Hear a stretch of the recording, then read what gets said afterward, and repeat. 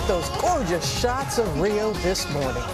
The Olympics opening ceremony is hours away, and who's there? Amy. She's there for all the action. Hello again, Amy.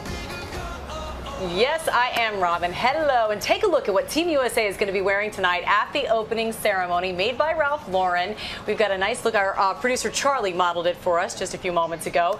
And I am with an incredible young woman, a sprinter, Morolake Akinosun, who tweeted 5 years ago something very prophetic. She said, in 2016, I will be 22, graduated from a school I have not chosen yet, and going to the Olympics. Well, she will graduate from the University of Texas in December, and here she is now at the Olympics. Congratulations.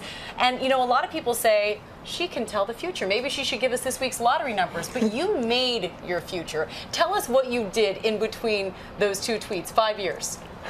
Thanks for having me on the show, Amy. It's exactly what you said. I cannot tell the future. It wasn't luck. I'm not a fortune teller or anything like that. It was a goal that I set out for myself. I wrote that tweet in 2011 with the intention of making it happen, with going to the Olympics and graduating from a university and getting my degree, and that's exactly what I did and what I'm doing. And tell me what you're like, how you're feeling right now. You're here in Rio. Your dreams have been realized, but now you're competing. I feel great.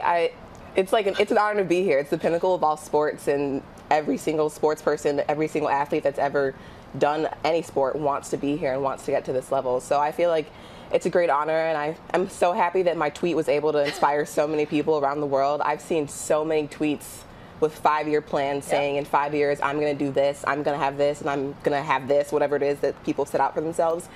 And I think it's important that people know that talk is cheap, and I didn't just write down something and wake up 5 years one day later and I'm going to the Olympics. I worked really, really hard to get to where I am today. Well, we are so proud of you, Morolake. We are going to be rooting you on. Go Team USA. Go Morolake. I love it.